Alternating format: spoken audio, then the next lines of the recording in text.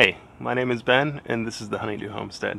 Before we get started, I just wanted to give you a little bit of context into what you're about to see. Some of these videos, especially the very early videos, are going to be a little rough. If you do have questions about some of those videos or this video in particular, leave a comment down below, and I'll do my very best to answer those. With that said, let's get to it.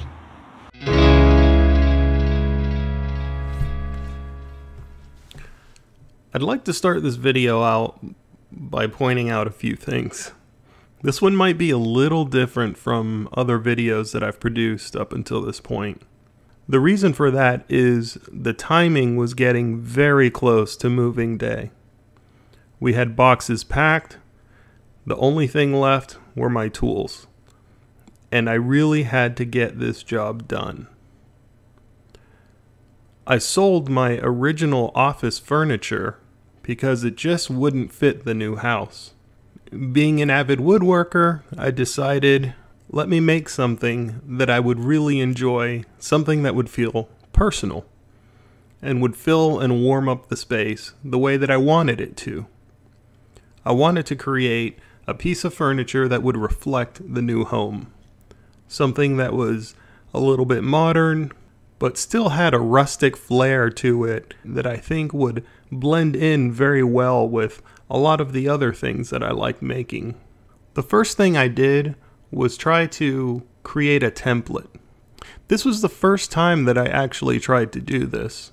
Usually I would make my cuts and assemble things, but this one took a little bit of extra attention. The reason for that is mostly because of the shape. Admittedly, when you first look at the shape, it's actually quite intimidating. Nothing is quite square. You can't just make 90-degree cuts and butt joint things together.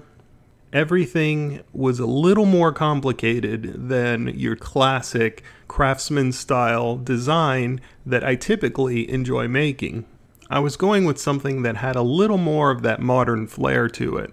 It had elements of that mid-mod design with the slightly flared legs and the beveled top, but I didn't want to go full mid-century modern. That really didn't fit the house, it didn't fit me or my family. So to accomplish this, what I really did was start out by creating that template. Making a template was something very new to me. I got the idea actually from watching another YouTuber. But stop. Let's back up for a second. Before I got to the template, truthfully, what I did was design this entire thing in SketchUp. SketchUp was a huge help in this entire project. It helped give me the confidence to put this thing together without destroying a lot of raw materials to get there. Not only was I able to get the lengths and the cuts that I needed, but I was able to find angles and certain measurements that would have been extremely difficult to do otherwise. I certainly could have freehanded this entire thing on a large piece of cardboard or poster paper, but I don't think I would have gotten the same results that I had gotten by using SketchUp. Once I did settle on my final design, I got to work. I drew most of the lines with a simple straight edge, and some of the circular shapes I used whatever I had, whether it was a roll of duct tape or a can or a soda bottle or whatever I could use to help me fit the curve to whatever felt just right for me. Once the lines were all penciled in, it was a matter of cutting it out.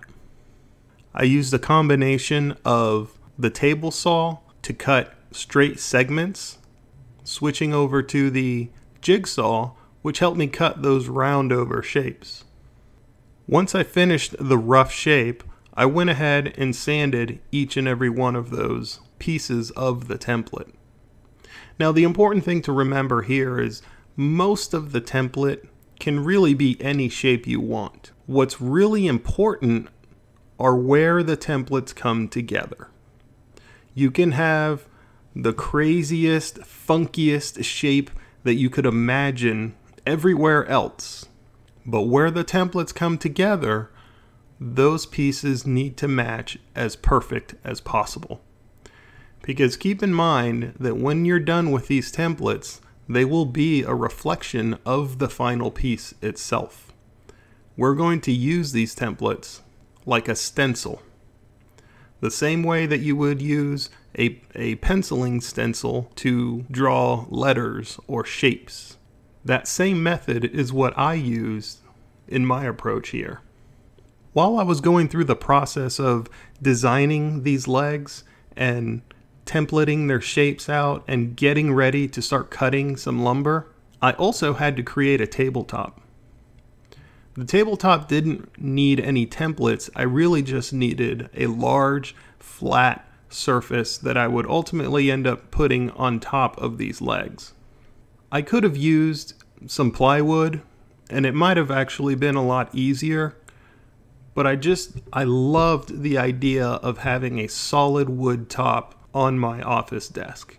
I was already going through all the effort of creating these templates and cutting these shapes and doing something that was really just outside of my comfort zone. Why would I go through all of that just to put some plywood on top of it? I kept the tabletop simple. 24 deep, 48 wide. That would be the size of my new desk. It seems a little bit small, but it was exactly what I needed. I needed space for my mouse and mouse pad, my keyboard, and a few other small things. I planned to mount my monitors on one of those suspended mounts, and so I knew I wouldn't be taking up any desk space with the monitors themselves. And before I continue, let me just say, it was the best decision I made. Ultimately, where the desk ended up, it was a perfect fit. Once I had everything all cut up, I traced out the general shape using those templates onto these boards. You'll notice I used basically 2x4 lumber for the legs and 1x lumber for the tabletop. I cut them to length, I drew the stencils onto them, and that gave me a good idea of where those legs were going to be and how they were going to lay out next to each other once all the pieces came together. I pride myself on being a generally patient person, but I couldn't help myself. I wanted to see what this was going to look like as a finished product. And so I got as many clamps as I could, and I just clamped all of this together. And I gotta say, I liked what I saw. After all of the rough pieces were cut, I used double-sided tape to press the templates down onto these pieces of timber that would effectively become the legs, or at least the parts of the legs.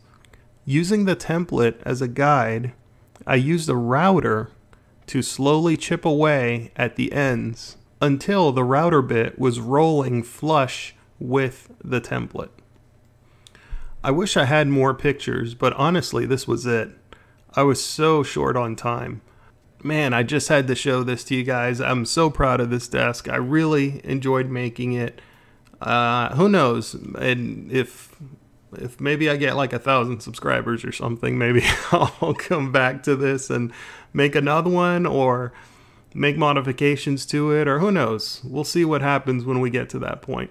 Anyways, thank you so much for sitting through this one. Thank you for subscribing. If you're not subscribed, please do. That's the best way to keep this channel going. And drop me a like. Let me know what you think about the table.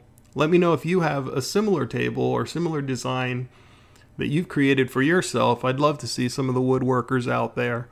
Expect to see more woodworking projects on this channel. If you like that kind of stuff, there will be more. I can promise you that.